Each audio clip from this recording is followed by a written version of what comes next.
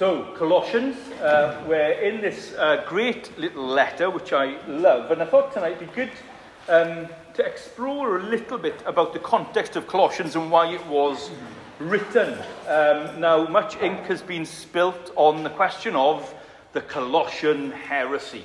So I'll give you some options. What was this Colossian heresy? So some writers, like N.T. Wright, say it was some form of Judaism. Other people, or lots of commentators, say it was some form of pseudo-Gnosticism, whatever that means, and whether that actually did exist at the time is another debate. And then Dick Lucas, I like Dick Lucas, he just comes and says it's providentially vague. I'm going to go with Dick Lucas. I think it's providentially vague. But there is this kind of heresy. The church is under attack. Now, we're only going to really look at verses 15 to 23. But I wanted us to read from verse 24 to chapter 2, verse 5, to see the kind of intensity of what Paul is writing. He really is keen that they're established and guarded in the faith. And he is concerned that there are these kind of fine-sounding arguments that are coming along, and they might kind of rugby tackle them and take them out of the way.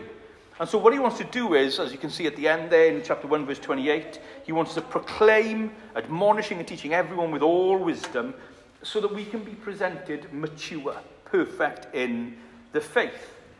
I think it's fair to say that there's always been in the church pressures from both outside the church and inside the church which want to take people away from the gospel.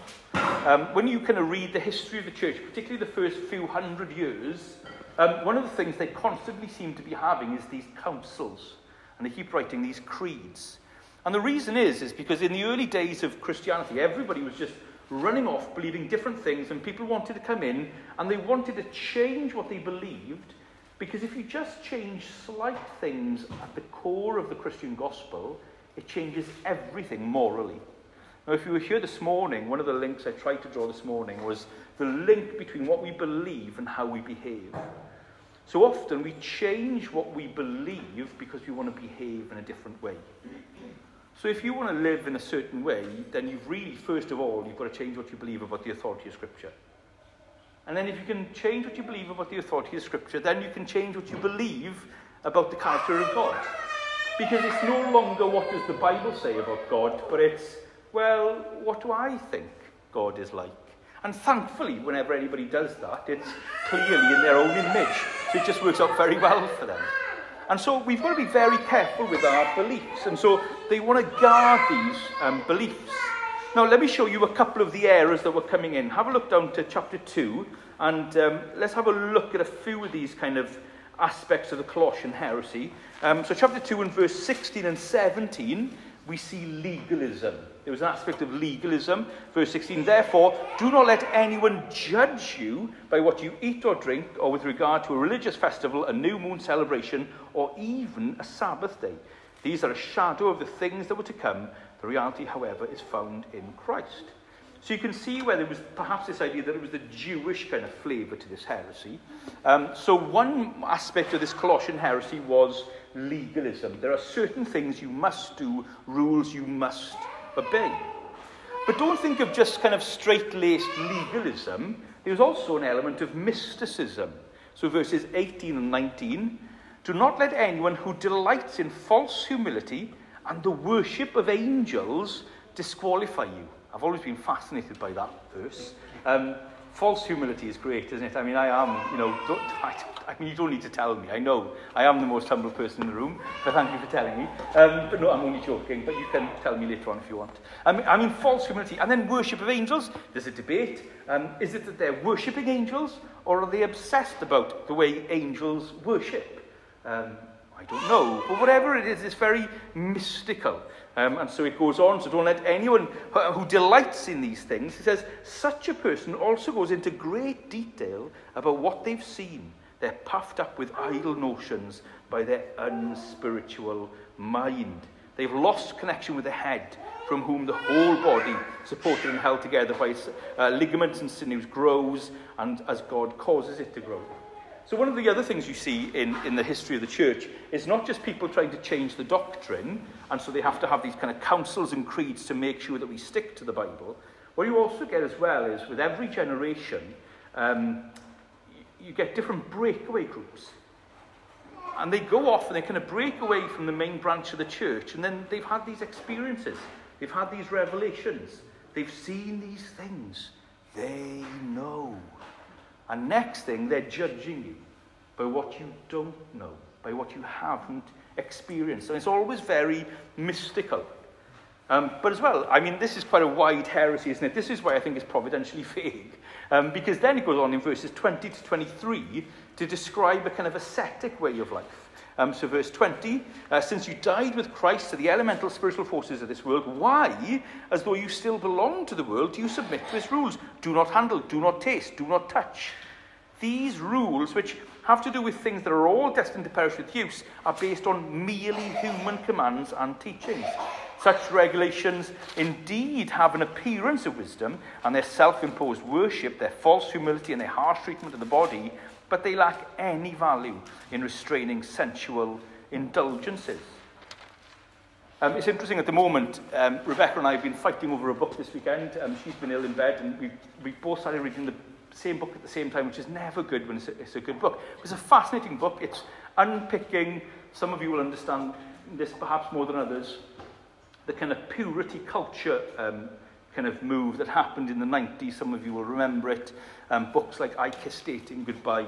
And basically, it's just a train wreck. I mean, the people that wrote the book aren't even Christians anymore. They've all left their wives. I mean, what did they do? They came up with a whole list of rules about women were allowed to wear or not allowed to wear, what people were allowed to do or not to do. None of it in the Bible. They just imposed it on poor young people. And what's happened? They've just all flown off. Why? Because it had the kind of, it looked wise in a worldly way, but actually wasn't spiritual at all. A kind of forced asceticism where we don't have enough rules in the Bible. And the problem with the generation that's come up now is they've realised that these rules aren't in the Bible, and then they've gone, so everything I was taught was a lie. Because we put culture and kind of Christianity together. And so Paul is saying in Colossians, be very careful of legalism, mysticism, asceticism. So what's the answer? Well, I think Paul's answer is quite simple. It's just applying it that is the art. The answer is quite simple. Make sure you realise that Jesus is enough. That's the answer. You see, legalism, mysticism, and asceticism are all based on the belief that Jesus isn't enough. Jesus hasn't lived enough, so you need legalism. You've got to obey all of the rules because you forget that they were just a shadow preparing us for Jesus. Mysticism. You've got to have these additional experiences because Jesus isn't enough. Asceticism. You've got to be harsh on yourself because Jesus isn't enough. So the big argument of Colossians is this whole idea of being complete. So we're going to see tonight that we have a complete Christ in his person, and then next week we're going to see how we have a complete cross, how the cross completely pays for all of our sins. We need to look at Jesus. So let's have a look at this, and we're going to try and work out then how the person of Christ and what he's done helps us combat this Colossian heresy, whatever it looks like in our own lives. So let's have a look at Jesus, see what he's like. I wonder what you thought Jesus was like before you became a Christian. So can you remember back that far when you weren't a Christian, what your view of Jesus was? Perhaps maybe think of family and friends at the moment who aren't Christians. What do you think Jesus is like? I think for lots of people, particularly young children, they think of little baby Jesus because they're so used to the Christmas story. And I remember doing an assembly once, and I went and I talked to the children afterwards, and I'd done an assembly, and it genuinely happened, because I always thought these kind of things were urban myths, where one of the little girls in the school was amazed by how much Jesus had done in the 3 months of his life between Christmas and Easter. She just couldn't get her head around that he'd lived for like 30 years. But lots of people have this idea of Jesus as a cute, cuddly, helpless, weak baby. Or maybe some people get to the kind of grown-up Jesus, but really what they've got in mind then is this kind of wet man with long blonde hair and a kink at the end who wears sandals and never really says anything harsh. It's an interesting kind of concept that people have of Jesus. So what was he like? Because in the end, Jesus changed everything, didn't he? I mean, this morning we talked about an earthquake moment, a seismic shift. Think of the shifts that happened on that life. So our dating system changed. We've changed how we date. Every time we say a year, 2023, is 2023 years since the birth of our Lord, or roughly. The month is slightly wrong. But I mean, it's just changed our dating system. Our biggest holidays of the year are still around Christmas and Easter. The most popular jewellery is still a cross. And every year, he transforms millions of lives. So what is it about Jesus that can change everything? Well, let's look at two things from the passage. The first thing is to realise is that Jesus is fully God. Jesus is fully God. That's what we see in verses 15 to 19. The Son is the image of the invisible God. If I can say this sentence respectfully, the problem with God is he's invisible. That is utterly frustrating. How many people say, I wish God would make himself more clear. If only God revealed himself. That's the problem with God. He is invisible. And the problem with an invisible God is, how do you get to know them? Think about an invisible friend. Did anybody have invisible friends growing up? But think about an actual invisible friend, someone who is invisible. How would you ever get to know someone who's invisible? You wouldn't even know they're there. And lots of people, I think, live as though God were invisible. And so, like us trying to work out the invisible man, we've got to work out God. So travel, yoga, drugs, philosophy, reading, academia, whatever it is, we pursue all of these things, hoping to work out the invisible God. This is why I love verse 15 so much. The Son is the image of the invisible God. As Rico Tice puts it in the Christianity Explored course, the guessing games about God is over. The guessing games about God is over. Because he is the image of the invisible God. A couple of weeks ago, I was down in St. David's Cathedral. And as I was going to St. David's Cathedral, I had a vivid memory of, as a child, going into St. David's Cathedral. And you know in the... what do they call the central bit now? I'm going to have to look at people with Anglican backgrounds. Is it the nave or... you know where all the choir stalls are? Is that the nave? I don't know. The chancel. Oh, that sounds... I'm going to take that. There we are. The chancel. And it's got this lovely ceiling in St. David's, where you crick your neck, don't you? So does anybody know how you see the ceiling in St. David's? They've got a mirror on a table, haven't they? So they've put a mirror on the table. And so what you do is you look at the mirror on the table, and you can see the ceiling perfectly. It's the image of, in a sense, the invisible. And what we have in Jesus is a complete mirror of God. By looking at Jesus on earth, you understand God in heaven. The guessing games about God are completely gone. Jesus would say to people, if you've seen me, you've seen the Father. I and the Father are one. What we have in Jesus is God, in effect, shrunk to the size of a man. Really, the invisible man has decided to reveal himself, to become visible. And so he says, look, he really is God. He is the firstborn over all creation. And then you think, well, hold on, what does that mean? Firstborn, does that mean he was born? Is he not God? These are the kind of debates that we have with the kind of Narnians and the CY. Lots of them have questions about this. Well, what's going on? Is he born? Well, no, firstborn is about status. Doesn't happen so much anymore, does it? Any of you middle child syndrome going on here? You weren't the firstborn. It doesn't happen anymore. We were down in Tredegar House, you know, the big National Trust place in Newport. And when you go through the kind of the history of these buildings, one of the reasons they had to go to places like National Trust is because it kept going to the firstborn, didn't it? Which always had to be a male. And if it didn't, then it had to be split up in different ways. And it was just, you know, that whole firstborn thing is really important. Not so much today, but in history. So when it says here that he is the firstborn, what it means is he is the one who has everything as God has everything.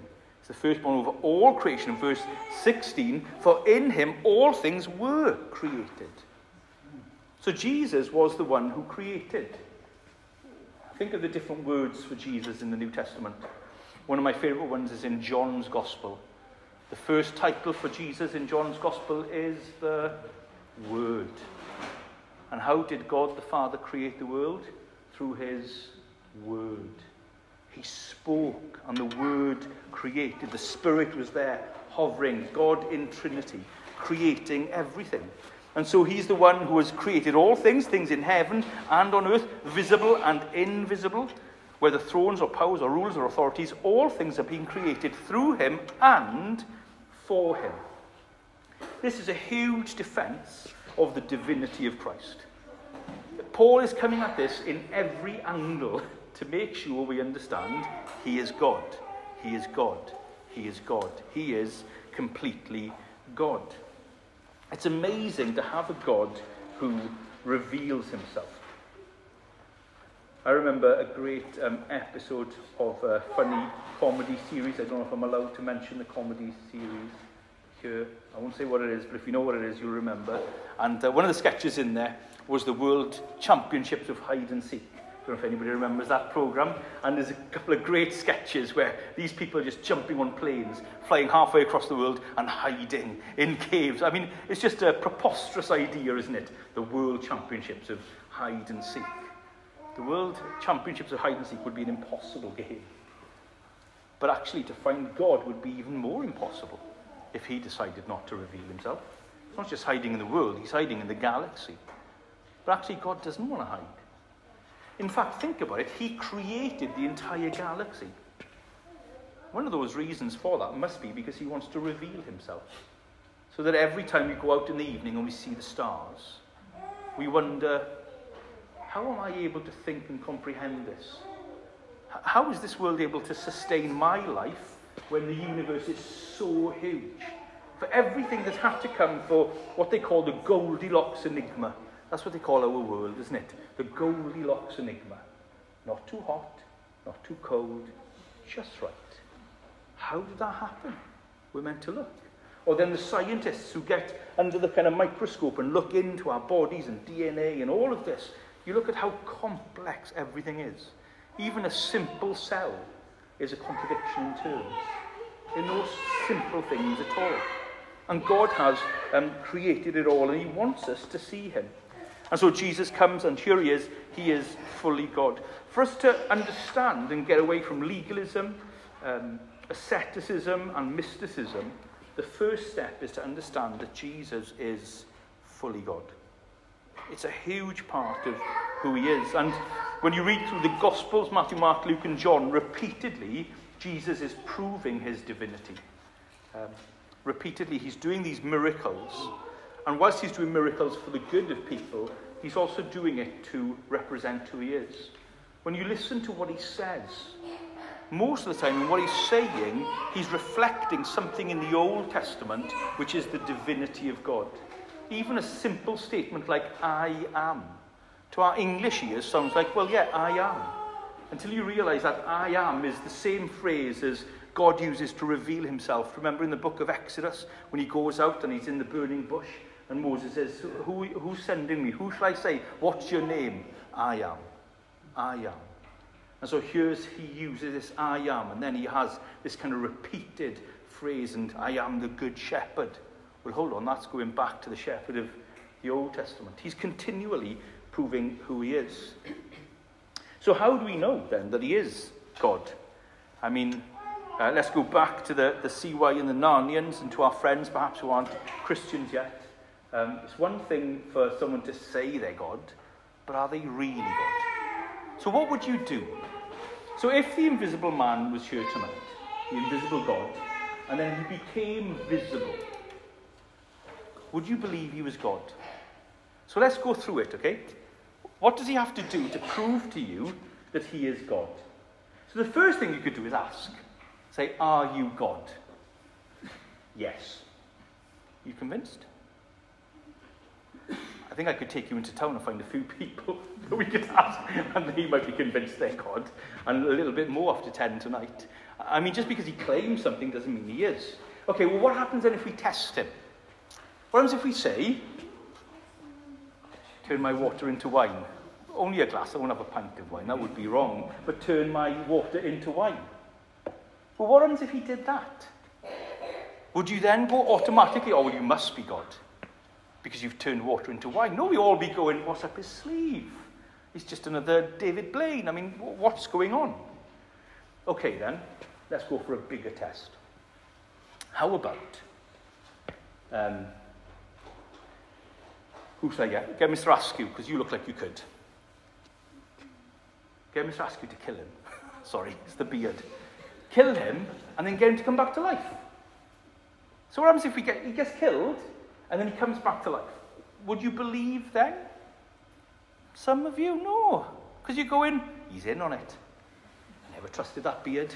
He's in on it. He knows what, maybe he didn't know what he was doing. After all, he's a minister. He doesn't know how to kill anybody. I mean, we should have got someone else to do it. We should have got, you know how to do it. You're a doctor. You could do it and get away with it. I mean, come on. That's what we should, is it enough?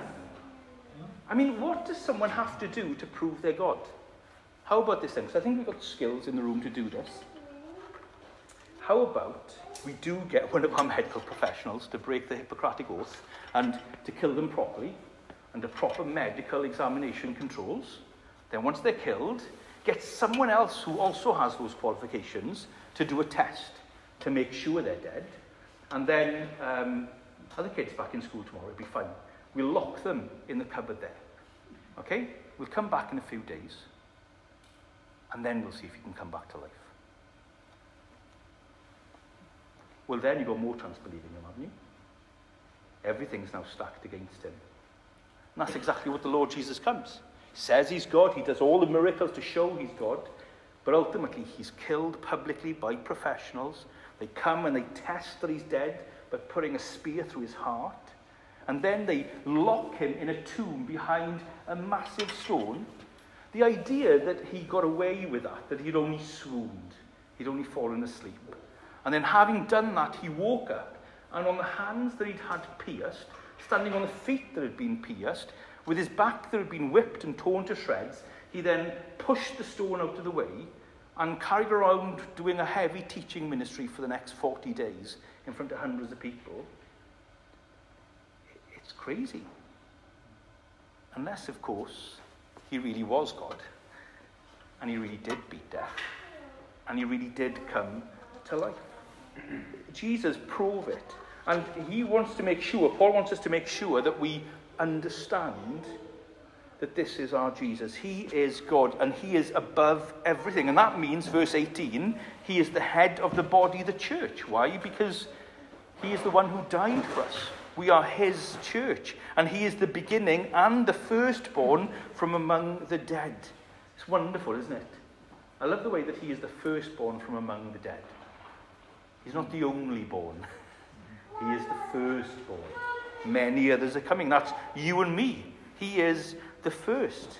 And what does it say? So that in everything he might have the supremacy. Why? Verse 19. For God was pleased to have all his fullness dwell in him. Jesus is fully God. Do you know, when you look at the creation, it is amazing. The smallest molecule, or DNA, that was created by Jesus. Life itself, and our ability to have life, created by Jesus.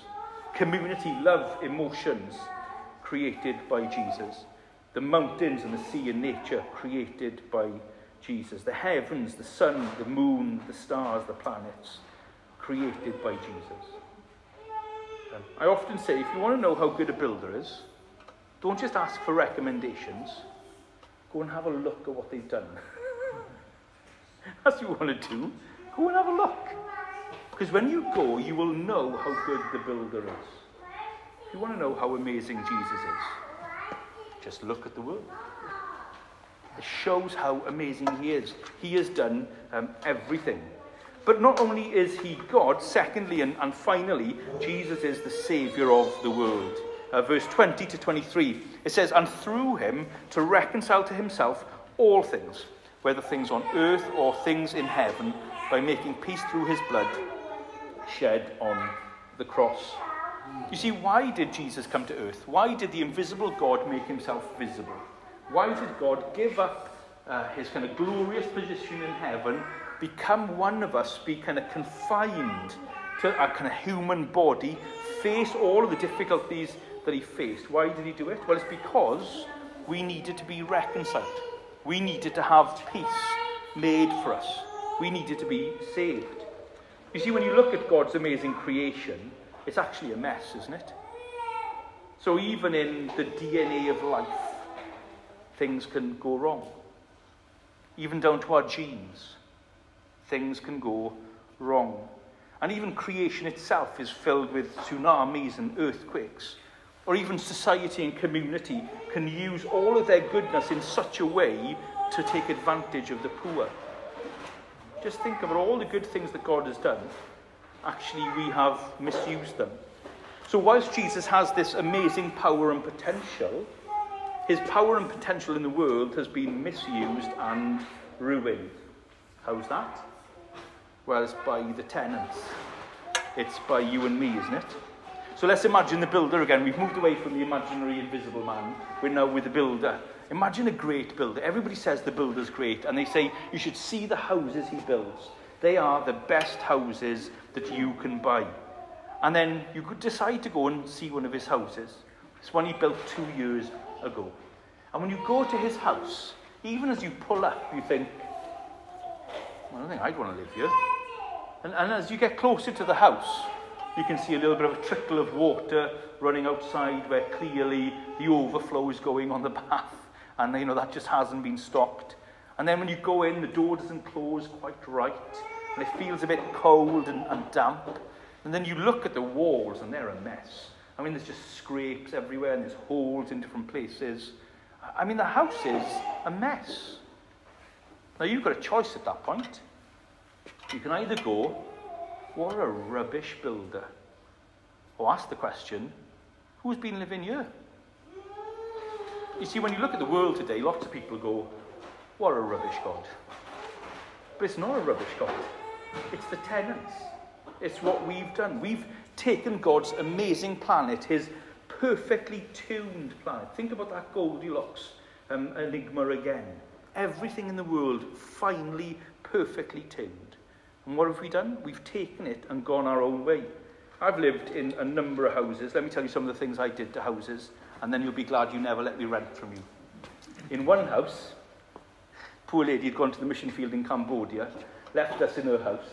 I think she'd come back because me and my flatmate, we loved two things. Number one, we loved coffee from fresh ground. We loved coffee. And the other thing we loved eating was rice. But one thing we didn't like doing was cleaning things out properly. And so these kind of coffee grounds and these kind of leftover rice would go down the sink every day. And then after about 8 or 9 months, the sink would take longer and longer to kind of drain away. And she has forgiven me, so I can share this story now. And to my shame, we just kept going, just trying to get that water down, until one day there was just this huge bang. And then all of this dirty water started coming under the floor. We'd burst the pipes under it, and it was a horrendous mess. Aren't you glad I never lived in your house now? How? Just a little bit, day in, day out, day in, day out, cutting corners, being selfish, not doing things the way they should be done, and it builds up. I could tell you lots of other stories. I'll just leave it there, I think. Otherwise, I'll have nothing left for another sermon. But that's what we've done to the world. Now, how would you feel if you'd built that amazing house, think about it, and 2 years later it had been trashed? Or you'd let me come and stay in your house because you'd gone to Cambodia and I had trashed your kitchen? I mean, be honest. You wouldn't be happy, would you? Not only would you not be happy, you'd be eyeing up the cost. There's two problems then, isn't there? Our relationship and the cost of fixing what's been messed. Well, what Paul is saying here is that God had all of his fullness dwell in Jesus. Why? To reconcile to himself all things. Now, I find this fascinating because what it's showing us here is that gospel of reconciliation has both a kind of personal aspect and a physical world aspect. And I think it's always important to understand that. So there's a sense in which when Jesus died on the cross, he died for the physical world. Not that the physical world can repent and trust in Christ, but actually God wants the world to be made new. One of the great messages of the Christian gospel is that one day this world is going to be burnt up. That's a purifying fire. And we're going to live on this earth for eternity, but there'll be no more sin or suffering or mess in this world. They'll be completely saved. But more in the heart of that is changing us, is reconciling us. It's amazing, isn't it? The builder doesn't come in and say, there we are then, I forgive you, but I'm going to demolish the house. It doesn't say that at all. He comes in and says, I'm going to pay. I'm going to restore this house. And I'm going to restore our relationship. And that's a huge cost. John Stott calls this in The Cross of Christ the self-substitution of God. What God does in Christ is he gives himself so that he pays for it. I've been reading a book lately. It's Forgive by Tim Keller. I haven't finished it yet, but it's fast becoming probably my favourite book of the year. Forgive by Tim Keller. And he kind of opens this up a little bit, and it's worth listening to what Tim Keller says on this theme. I found it so helpful. Because often, one of the questions people ask is, well, look, if God's the builder and we've rebelled, why can't God just forgive us? Has anybody ever seen those posters on churches? God forgives, that's his job. Ever seen that poster? It's really not helpful. Because where did we ever think that it's God's job to forgive? God is holy. It's not his job to forgive. It's not our right to be forgiven. Actually, Jesus has to come and die for us. Because God can't just forgive. Why? Because of his law, of him in his character, in who he is. And so what he does is he sends his only son. Jesus comes, the Father sends him, the Son comes willingly. The Father, Son, and Holy Spirit in eternity had planned this together. And Jesus comes and lives, fulfills the law in every way. So that then when he dies, he pays the price of all of our rebellion. He does it all, which is amazing. And then it says this. Tim Keller, says this. The cross does not merely provide a temporary respite from condemnation. We're told that Christ stands before the Father as our legal representative, our advocate. What this means is that the law, once our enemy, which demanded our punishment, now becomes our friend, demanding our acceptance. I found this quite thought-provoking and heartwarming. So we always think of the law, and we're going to see this next week. We're going to think about the written code, the written law, which stood kind of ahead of us and stood over us. We often think of the law as this thing that comes down on us, and then Jesus pays the law, and therefore the law now has no place. But actually, Keller points out, no, there's more than that. Jesus comes and he pays off the law. He lives our life, he dies our death, he rises from the dead. And then he promises that one day he's going to restore the house. But then he does this amazing thing. Because Jesus has fulfilled the law and he has paid the price, that law which once stood against us now stands for us. This is amazing. Now it stands for us. So when, as we sing, Satan comes and tempts me to despair, upward I look and see him there. And the law says, well, he can't be condemned because Jesus has paid for it. He can't be cast off because Jesus has loved him and lived it. And so what Jesus is constantly doing is showing what he's done to reconcile us. I mean, it's an amazing thing that he's done for us in the gospel. When you consider who we were, look at verse 21. Once you were alienated from God, you were enemies in your minds because of your evil behavior. But now in Christ, he has reconciled you through Christ's physical body, through death, to present you holy in his sight. And look at how he saved us, without blemish and free from accusation. We've got to remember that this is everything. We don't need to have a legalistic mindset. We don't need to have a mystical mindset. We don't need to have an ascetic mindset. It's all been done by the Lord Jesus Christ. But then everybody freaks out with verse 23, don't they? If you continue in your faith, establish and firm, and do not move from the hope held out in the gospel. This is the gospel that you heard, and that has been proclaimed to every creature under heaven, and of which I, Paul, have become a servant. As we come to a close, what do we make of those verses? Well, I think, number one, you never want to take the sting out of that warning. That passage is there for a reason. And the reason is this. If you're not holding on to the hope that is yours, where is your hope? Where is your hope? He's not saying if you obey the laws, if you have this mystical experience, if you are able to say to yourself, don't do that, and you live that holiness. He's not saying that. That's not the judgment of it. The judgment is if you continue in your faith, established and firm. It's interesting language, isn't it? Established and firm. It's language that he kind of comes back and forth to in this letter. Really, being established and firm is being in Christ. So here's the question. At which point are you not hoping in Christ that shows you don't have hope in Christ? It's a big question because perhaps we have friends or loved ones, the people we were praying for earlier on, who have wandered away. And at one point they publicly declared they were Christians, and now don't seem to be anywhere. Where are they? Well, I think it's fair to say none of us knows apart from God the Father. All we can say is that the law's demands have been met in Jesus. And so if someone has trusted in Christ, the law demands that they're saved.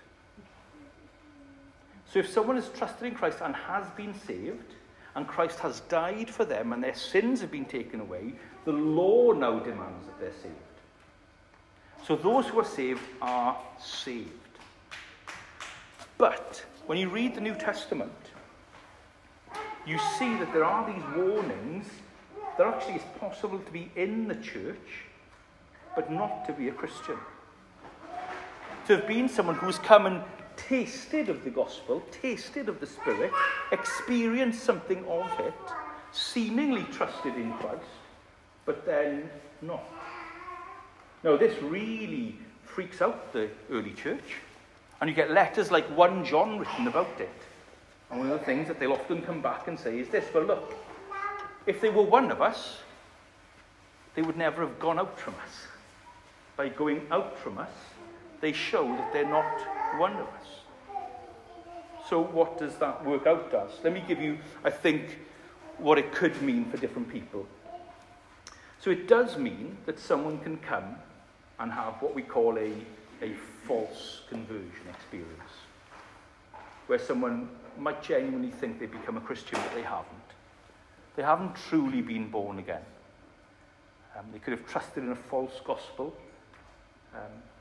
We don't know why, but they just weren't truly born again. There was no regenerate work in their heart. Their status in heaven did not change, because if their status had changed, that would be irrevocable. The law now stands on their side. And so some people, by their fruit, have shown that they were never saved.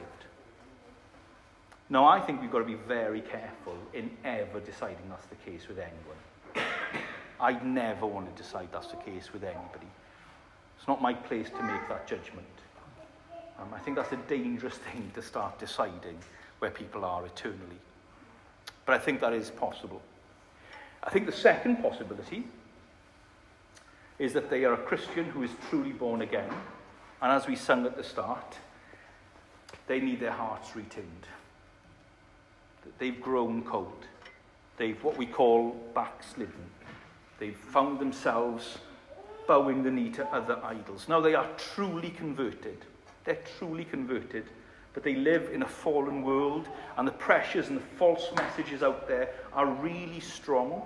And so over time, they have wandered away. It's interesting, Hebrews talks about it, doesn't it? You know, that we can just wander away, we can kind of drift, like a little being on a lie low on a lovely sea, and you kind of fall asleep, and the lie low just slowly drifts out. And Christians just drift away. I think Don Carson is very helpful on this, where he says that whenever anybody backslides, he says it's through 1,000 insignificant decisions. 1,000 insignificant decisions. But what will happen with those people generally is they'll come to a point and then they'll come back. There's something even in their time wandering away where there's something in their conscience. There's an unease where they know just God's not letting them go. Now that can be for a week, it can be for a month, it can be for a year. I would say I've seen it in people for a decade. I've seen people come back to church who had made a confession of faith in their childhood, in their teens, and have gone away and all manner of things have happened, but they are truly the Lord's. And in the end, the Lord has brought them back. And I think that often you will see that. But I do think, and this is something that we can discuss, I do think as well we've got to leave open that some people are truly saved and they've wandered away. And they might even die in that state. But if they're saved, they're truly saved. As if won through the flames. And I think that has impact. Now, we've got to trust God in that. We've got to trust God in that. I think I want to be very weary of putting hard and fast rules down. So, what does that mean?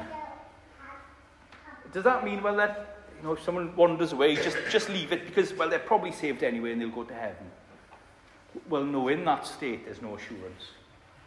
And if there's no evidence of grace, we can have no assurance for them. And actually, if you are happy just to wander away and go, well, who cares? Because, you know, when I die, I'll go to heaven anyway. I think that kind of heart shows there's no true born-again nature. The born-again nature will mean that deep down they'll know. Even in the most successful of lives or the most deep of sins, deep down late at night, when they search their hearts on their bed, they'll know deep down there's something not right. And so that means that whenever anybody's in that state of not holding on to the hope, then they should be uneasy about that. They shouldn't have an assurance. And we should be uneasy about that, and we shouldn't have an assurance for them. But what we should do is say, come to the hope. So what's the message for those different groups of people? You ready? The gospel. It's the same message for all of them. All of them need to hear the gospel. Because if they're not saved, they need to hear the gospel. And they can be saved. And if they are saved but wandering away, they need to hear the gospel. So they'll come back to the Lord. I think when it comes to these things, we keep presenting the gospel. We keep praying for them. And so I don't want to take the sting out of the passage. I think we want to make sure that we're holding on to the hope that we have. There's always different language, isn't there? Some people use the phrase, you know, once saved, always saved. And then that in a certain Christian world is put into, I made a decision in the meeting and I signed a card. And so if you sign that card, you're always saved. And that's really unhelpful. Other people then will prefer things like the perseverance of the saints. I like that. The saints will persevere. I'm more of a fan of preservation of the saints. That the saints will be preserved. Truly, those who are the Lord's, even though they go through windy paths, ultimately will be kept and ultimately will trust in him. And that's all because of the Lord Jesus. If you don't trust in the complete Lord Jesus, then you will go to all other things. Legalism, mysticism, asceticism, whatever that providentially vague Colossian heresy is. But if we trust in Jesus, we will be his.